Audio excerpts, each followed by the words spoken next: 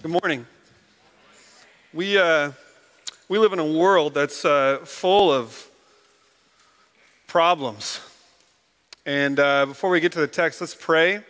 Let's pray together about the state of just a number of things that are going on globally and in our country. And let's just continually be a people that cry out to the Lord, and let's do that together before we dive in. God, we come to you with continual sense of just burden about the situation in Afghanistan. It's of particular interest to us here as we just have been involved with that country in a military way over the last 20 years, and just seeing the responsibility of that place we feel as Americans, but also, Lord, just knowing the things that are going on in the name of religion are just gut-wrenching, and we just are broken about what's happening to believers, what's happening to women and children and people who are innocent. God, we just cry out to you that you would somehow bring about a great boldness for the believers in that place. We pray that you would somehow use the testimony of their faithfulness in the midst of death. Would you use that to bring about a great change, not just in that country, but throughout the globe? We pray for your name to somehow go forth. We know and trust that you are sovereign. We know that you're in control, and you take dreadful, awful evil and turn it into something that can still accomplish your purpose. And so we just continue to ask that you do that. We pray for our land, Lord, as we have flooding and destruction to our east, and we have fires to the west. And all of that, Lord, there is tremendous loss and tremendous hardship. I pray that you would raise up the church in these places and continue to convict us and lead us in how we can respond and how we can be a part of meeting tangible needs, but also how we can be a part of communicating your love and your presence in the midst of these just difficult days. God, we as a church, we need your guidance and your great wisdom. We know that we've been armed with the gospel. And would you continue to call us to spreading the truth of your character and exhibiting the greatness of your love and grace. Help us to be just good representatives of your name. And God, as we turn to your word, would you guide us and encourage us and spur us on? We pray in Jesus' name. Amen. We're in a series called Following Jesus, which is a brand new concept for all of us. We've never been following Jesus before at this church.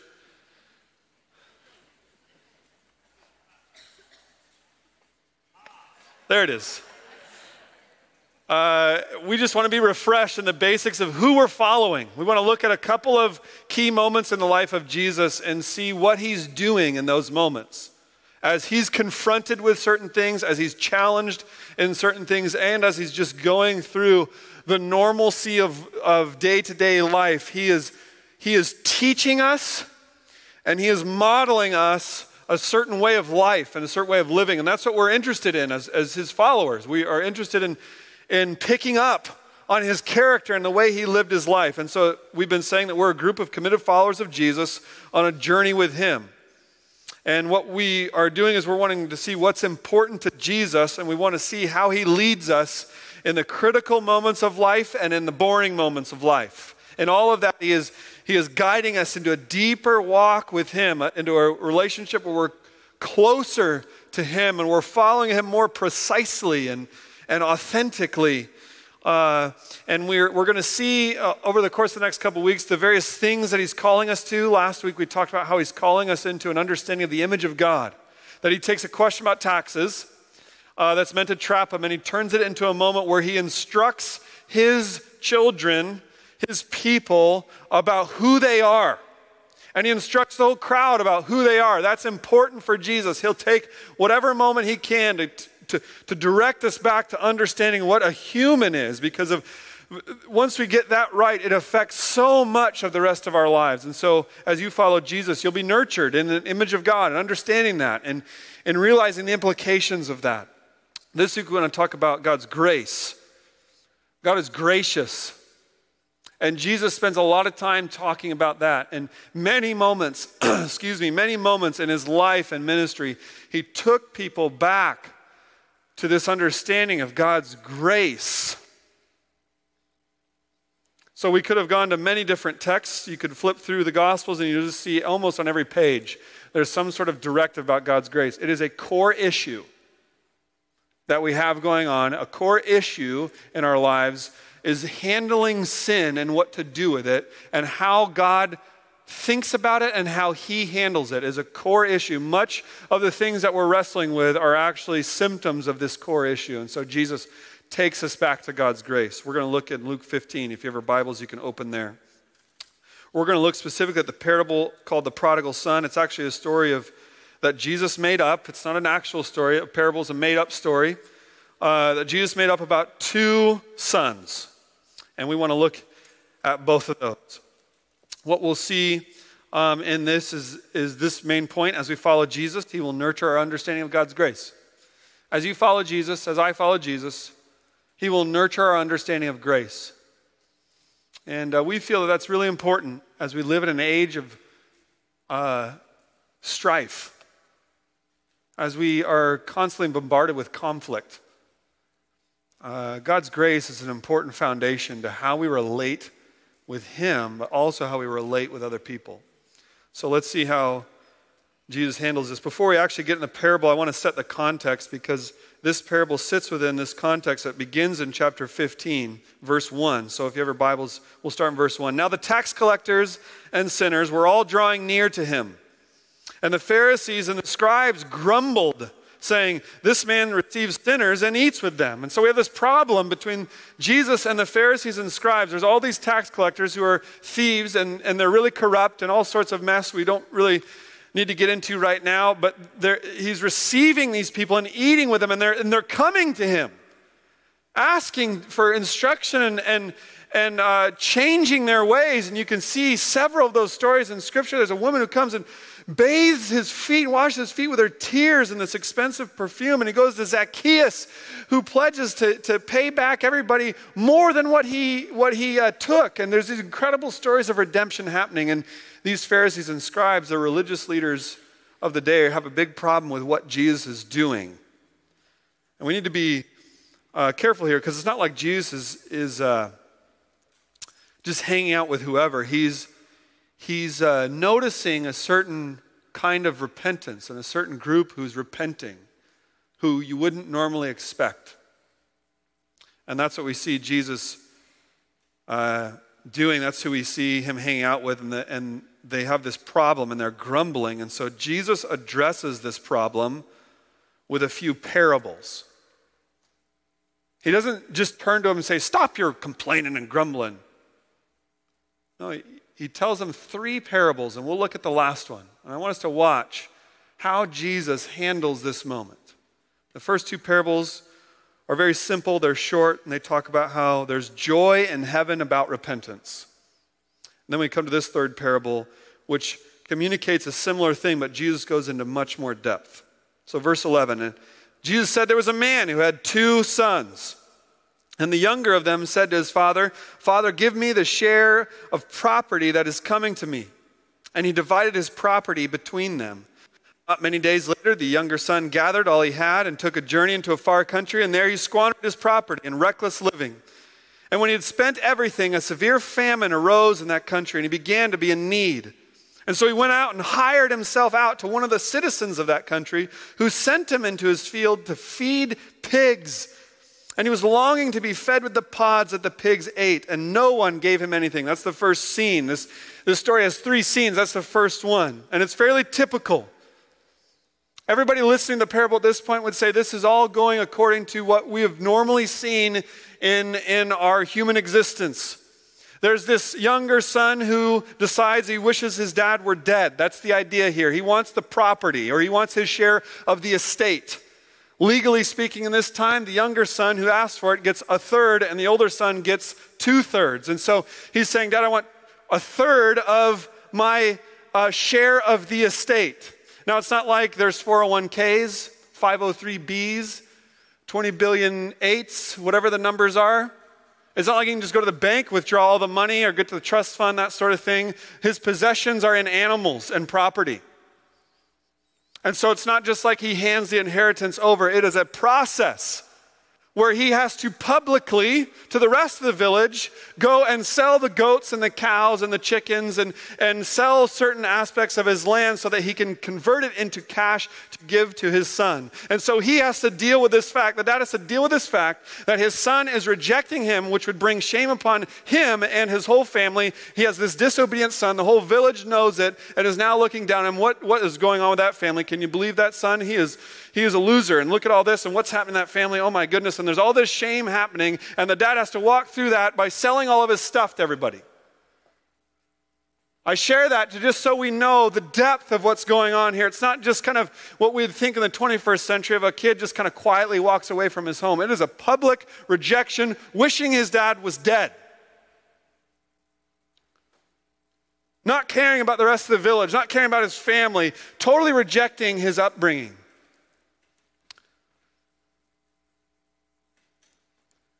And so he gets a third of the inheritance, which is foolish even now for him to ask for that. Why not wait till his dad is dead? And then he gets even more, as he gets older, to be more inheritance. But he asks now. It's clearly foolish. And like a typical teenager, he squanders it. That's what the crowd is thinking. Typical teenagers, thinking they know everything. They'll go out in the world and they squander it. Wait till a famine comes. Then what's going to happen? So the crowd's doing that. They understand this is part of what happens. This is why you don't reject, or this is why you don't ask for the inheritance too soon, because it's a mess. And so everybody in this story is just like us right now. Boy, teenagers, they really act foolishly. They really squander stuff. They don't really know what's going on in the real world. Stinking millennials. Baby boomers would never have done this when they were teenagers.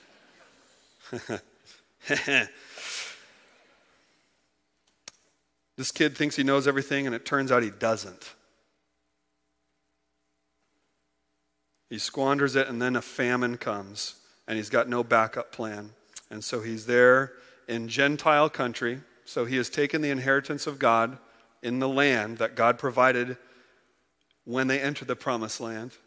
He has squandered the very provision of God in a place outside of the promised land, and now he has to work and submit himself to a Gentile. And not only does he have to do that, it's a pig farmer, and not only does he have to do that, he has to beg for pig food. I've never eaten pig food. I've never really seen a pig farm. I'm told it's disgusting. That's all I need. I believe it. It's terrible. This is a really bad situation. And the crowd in Jesus' day would see this as absolutely fitting. He got what he deserved. So that's scene 1. Scene 2, verses 17 through 24. When he came to himself, it's an idiom for just coming to your senses. It's amazing that phrase even exists in the English language. There's so much of this happening in life where we wake up, that even in the first century, they had an idiom for that, just like we do today. So when he came to himself, he said, "How many of my father's hired servants have more than enough bread, but I perish here with hunger?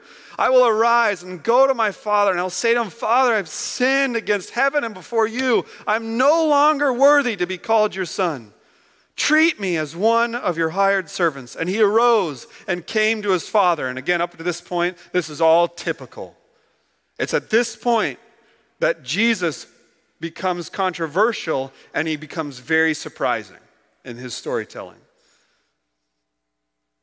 But while he was still a long way off, the father saw him and felt compassion, and he ran and embraced him and he kissed him. And the idea is there that he continually just hangs his arm on his son, repeatedly kissing him. And the son said to him, "Father, I've sinned against heaven and before you. I'm no longer worthy to be called your son." But the father said to his servants, "Bring quickly the best robe, put it on him. Put a ring on his hand and shoes on his feet, and bring the fattened calf and kill it. Let us eat and celebrate. For this my son was dead and is alive again. He was lost and is found." And they began to celebrate. And so this young kid comes to his senses and he realizes, what am I doing? This is terrible. I got to go back and repent. I got to return. At least I can just exist in my father's household. Even if I don't even need to be called a son, let me just exist there. It's much better than this situation. I've done so much wrong. Let me just go back and try to make some right so that I can survive. And so that's all normal cultural practice in the sense that that's what would happen. The son would squander it just like wisdom tells us would happen. And he comes crying back to the father. Now, normal cultural practice, but there would be some sort of long drawn out process for the son to be reinstated. The father wouldn't even approach the son. The son would have to humbly come and go through whatever he had to go through. There's all kinds of practices that could be happening, but the bottom line is there'd be this huge process of restoration to, first of all, make sure the son was repentant, and second of all, so that the father could protect the family from further damage of the son. And show that he's handling this righteously and had already disowned the son. He wants to prove that he's distanced himself from that kind of disobedience. And so there's all sorts of cultural things that could have happened, but that's not what happens in the story of Jesus. The father would not even wait for the son's speech. He runs. And before the son can even say anything, he's just embracing him. And then the son starts to talk, and even at the first sign of repentance, the father stops him from completing the speech. It's a sentence too short from what he had been practicing. Yells at his servants. And they kill the fattened calf. So much going on here culturally. It could be that the dad is running because he wants to protect his son from harm from other villagers. As this guy is disowned, not just his family, but probably the whole village, there's resentment there. So he could just be running there. Jewish fathers in this day and age don't run. It's not like they had just lace up your sneakers and put on your shorts and go for a run. It was quite a bit of work to run, and then you got to work up a sweat, and who knows when your next bath is and how you dirty your clothes and all sorts of inconveniences there, but then also just the fact that you just don't run because that's disrespectful. It's actually dishonoring to be in a hurry. So there's all kinds of cultural things going on here, and yet this dad doesn't care about any of that. He takes on all of that to go receive his son. And the first sign of repentance, he throws a party. A fattened calf is not just for him and his son and a few buddies. A fattened calf feeds a lot of people. It was specifically reserved actually for religious purposes, but the dad doesn't even care. It's like, let's get that thing in here. Let's throw this huge party. Probably the whole village is invited to demonstrate the restoration. Puts a ring on his finger. That's what they would use to do official business. If you write up something, you seal an envelope, you put your ring on it, that's the family seal. It's equivalent today maybe to the credit card. The dad gives him the credit card right away so he can go back to doing business in his father's name. Put shoes on his feet. He was in such a desperate situation, he didn't have shoes. Put the best robe on him. I can't imagine what he smelled like. Can't imagine what condition he was in. Totally and fully restored him. The father has great compassion. It's important here, and we'll talk about this in a little bit, the son does indeed repent, and that's part of the acceptance. It's not that Jesus is just giving approval for whatever he did, but the point is that the son is fully restored. And we are this son. We have taken our inheritance of being created in the image of God, and we have squandered it. We have taken our image-bearing identity and spent it pursuing worthless things.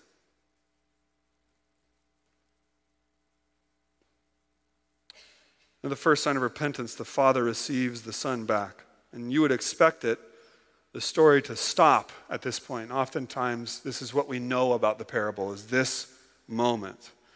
But Jesus keeps going, and it gets even better.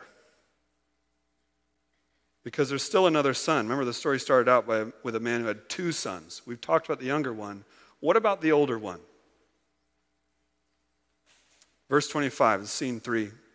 Now the older son was in the field, And as he came and drew near the house, he heard music and dancing. And he called one of the servants and asked him what these things meant. And the servant said to him, "Your brother has come, and your father has killed the fattened calf because he has received him back safe and sound." But he was angry and refused to go in.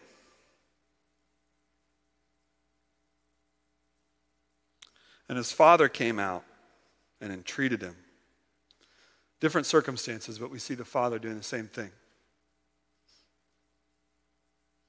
But he answered his father, "Look, these many years I have served you. I've never disobeyed your command."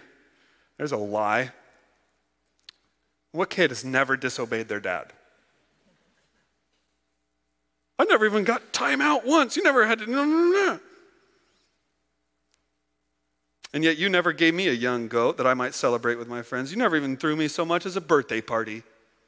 All these years, I never even had a party. And now this son of yours who's devoured your property with prostitutes, you kill the fattened calf for him? That's reserved for worship to the Lord of the universe. Because he just comes home all of a sudden, you're just going to do all this? I ain't going in there. This is bogus. So the father says to him, "Son," I love that he calls him son there. "You are always with me, and all that is mine is yours. It was fitting to celebrate and be glad. For this brother, your brother, he's not just my son, he's your brother. He was dead and is alive. He was lost and is found." You would expect this story to stop, but it doesn't. There's one more scene, and Jesus leaves it open-ended. We don't get the full end of the story. When we read this, it doesn't feel like the end. The first part with the younger son feels like there's some resolve here, but we're left open-ended, and I think that's because Jesus wants us to keep thinking, what happened with the older son? Did he actually go back in? Did he repent? How did that work out? And what was the relationship going on? And the point of that is so that we think about it. Parables speak to our hearts. That's what Jesus is trying to do. And there is a heart within us that has a hard time with God's grace. And Jesus wants us to enter into that wrestle and see, are we like this older son?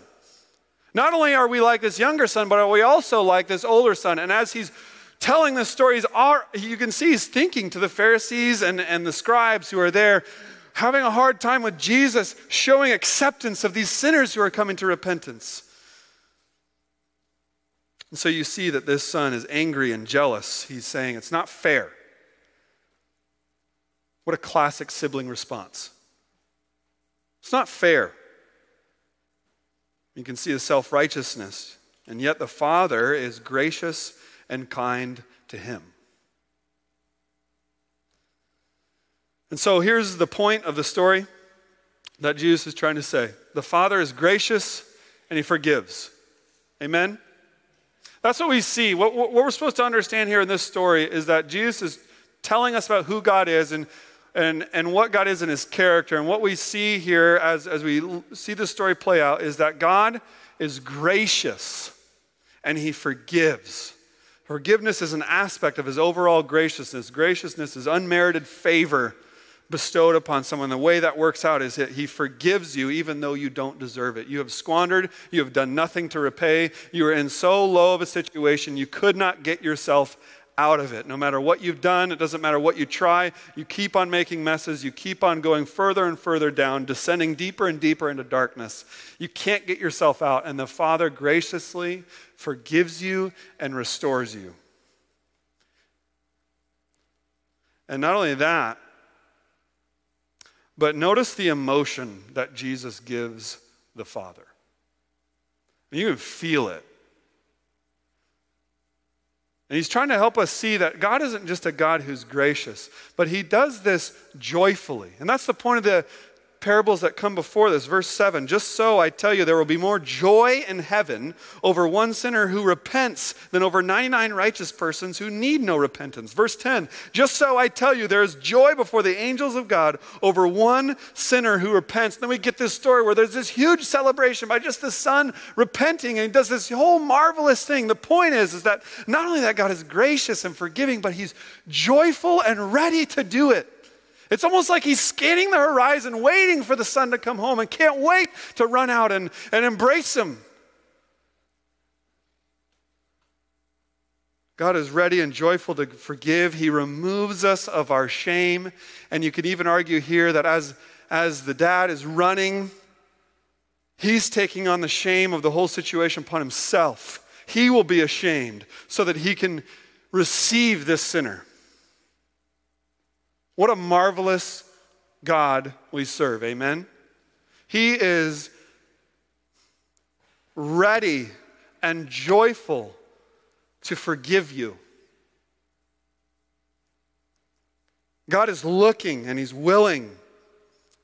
So as we spend time with God, as we pick up on his character, what we'll see as we follow Jesus is that he will nurture our understanding of that. He will seek to teach you about who God is. Specifically, that he is ready and willing to forgive. He is so gracious and happy to be gracious.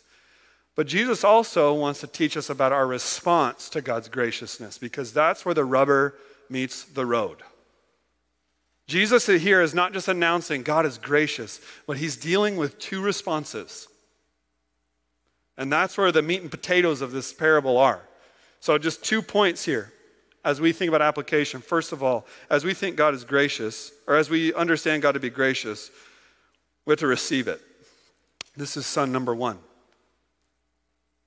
We are in this situation. We have trashed the inheritance in sin. The son really blew it here, didn't he? And so have we. So have we. Now this involves repentance. There's always generalizations made about Jesus. He just hung out at bars and all this sort of stuff made about Jesus. He's not just hanging out in bars and clubs or Las Vegas or even Las Sendas. What's going on here is that Jesus is responding to repentance. And that's what's important to see. He's not just giving approval for whatever lifestyle, but what's happening here is people are coming to him with repentance, and he welcomes that. And so that's what's important, that as we receive God's grace, what we need to do is, in order to receive that, we repent, which is simply we change directions. We were going this way, we've recognized the wrongness of that, and we go this way. I think one of the difficulties we have of receiving God's grace is because we don't go through the proper just routine, really, of repentance, which is simply a wake-up call. You come to your senses. Whoa, what am I doing? You agree that what you're doing is wrong. When's the last time you told the Lord, man, that was wrong that I was doing that? God, I agree with you that that was wrong. It was against your character. It was destructive. It's against your will. That's a key part of repentance. I'm going this way. Whoa, this is wrong. That's what confession is. It's an agreement. Then we just ask God to forgive us. And notice the son here, he's not even expecting full restoration. He's just pleading for forgiveness. I'm not even worthy to be called a son anymore. I understand what I've done is totally wrong. Just let me come back into your house. Just forgive me, just so I can come back in your house. And that's a key part of repentance as well, is asking for the forgiveness and then receiving it. When's the last time you simply just asked God to forgive you and sat in that for just 30 seconds and listened for his voice? I just invite you to receive God's forgiveness. The son wasn't ready to do it until he'd worked on a pig farm. Finally slowed down long enough. Finally spent enough time in need to recognize his real need for God. See, we can't just sit back and wait for God to rescue us out of the pig field. We have to repent. And that's what he's looking for. He's looking for that repentance. A couple of things in my life that have prevented me from receiving God's grace in full. So I just wanted to share these with you. and I see them in the text. I'm careful when I read parables not to draw too much. We can kind of over-psychologize the characters. The overall point here is to receive God's grace. What I've noticed in my life is that I don't receive God's grace oftentimes, number one, because I have a faulty view of God. I don't actually agree that he's gracious. I think he is demanding. I think he's angry and distant and hard to please. I think my sin has disappointed him, and I think it's really impossible for me to get over that disappointment from God. He's just gonna be disappointed in me. So I'm stuck in that. I'm not gonna receive God's forgiveness. I'm not even willing to even hear it. When finally it wakes me up out of that, man, it's amazing the flood of grace that I newly experienced and breaks through the jam that was in my relationship with the Lord. Second, in my life, I've just seen I won't receive God's grace if I have a lack of repentance. If I'm waiting for God to initiate. If I'm not really agreeing with the wrongdoing. Then I will not really receive God's grace because I'm not actually wanting it. I'm hating consequences. I'm not hating my sin. And so the younger son here was not just expecting God to pull him out of the field. God, if you just give me some food today, then I'll leave this and I'll go start living how I'm supposed to be living. There's none of that. It was just, what am I doing? Let me go back. Let me go right some wrongs. So there's a lack of repentance that sometimes prevents us. And then third, there's just foolishness. I don't know how else to describe just my general foolishness in life. When I'm acting foolishly, I'm not even listening to the Lord, so I'm not going to receive grace from him because I'm not even paying attention. I'm just going my way and squandering. So I just encourage you today. The Father is gracious and he forgives you. And he's ready and willing to forgive you. And I would just want you to open up your heart truly to admit the wrongdoing. Come to your senses and receive his great grace. There is nothing like it. There's still another son. We don't have time for these. Hold on, we'll read John 1:11 through 12.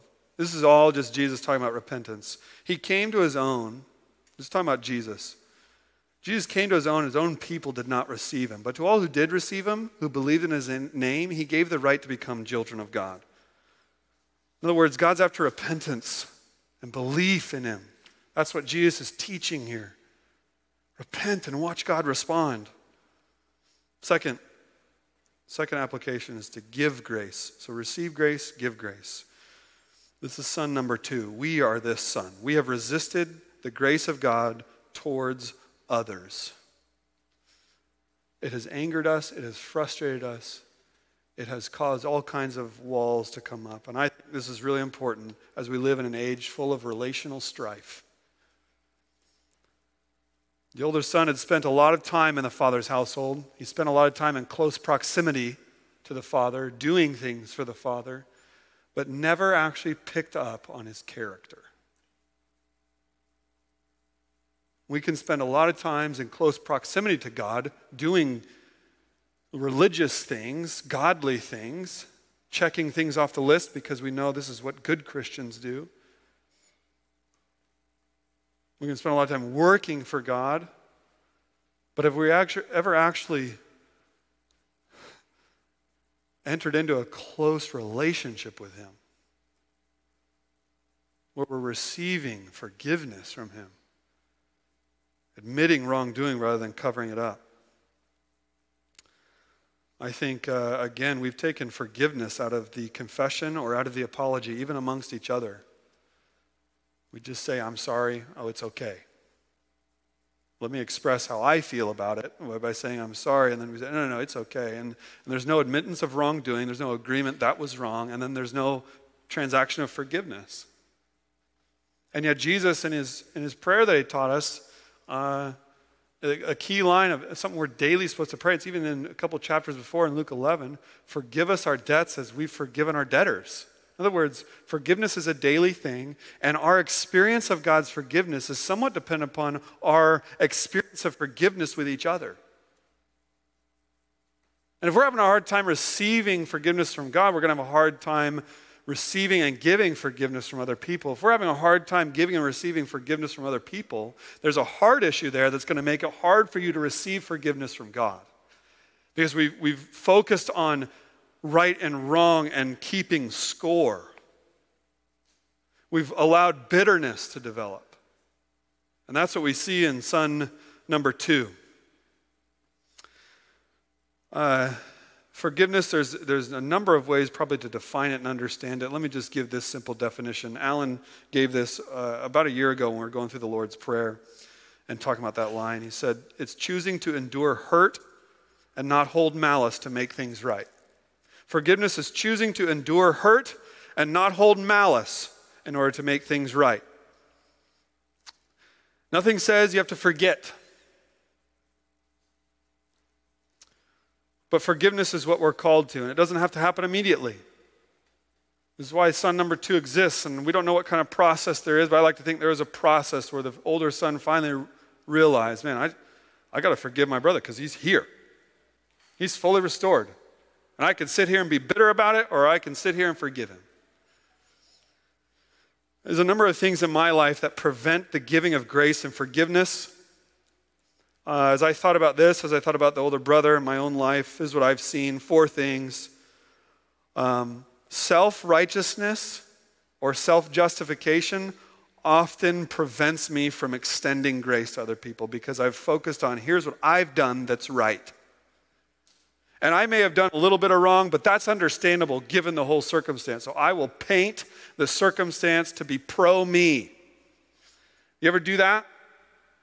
I'm not giving grace there. What I'm trying to do is prove why I'm right. And my wife is wrong. Or my kids are wrong.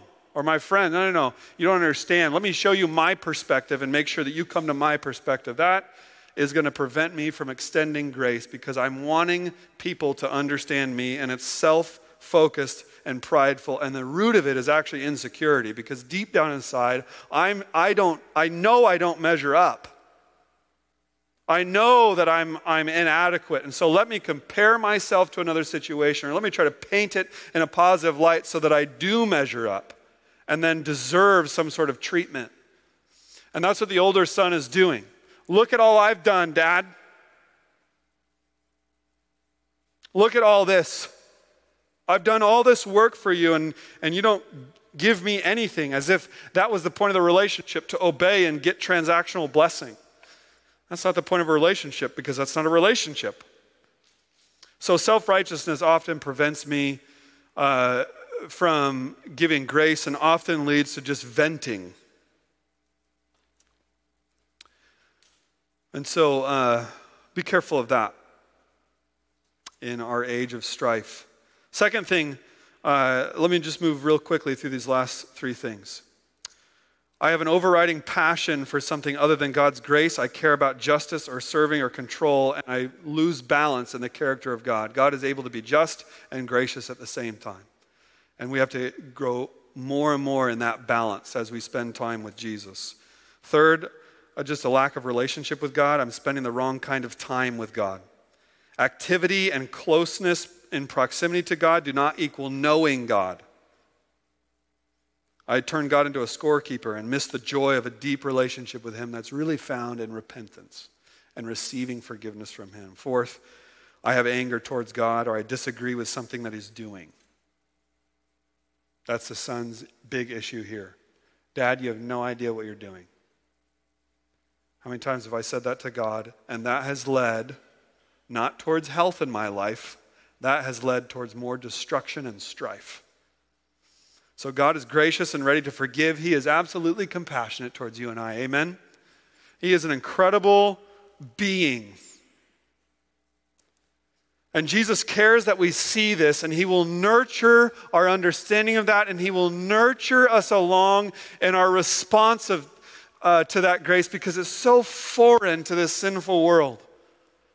And he cares to develop our gracious response. And this is who we're following. And this is what I think Jesus is leading us into in the next few years. This is why we're talking about this. We want to be a church that grows in our understanding of God's grace. We want to be a church that seeks to experience God's grace in deeper ways through confession and repentance and turning around towards him. And we want to be a church that longs to give grace to those around us. Amen. We're going to close in a time of worship and communion. And then Dave Lindstrom is going to lead us in communion. And then after a few songs, Preston will lead us in a special time of prayer for our student ministry pastor, Ryan Burchett. Let's pray. God, thanks for your forgiveness. And we turn to you. And we can only praise you. You have brought us out of incredible darkness and transferred us to the kingdom of light. Thank you. We praise you. You get all the glory. And so we turn to your praise. Continue to speak to us about our hearts. If there's anyone here, Lord, that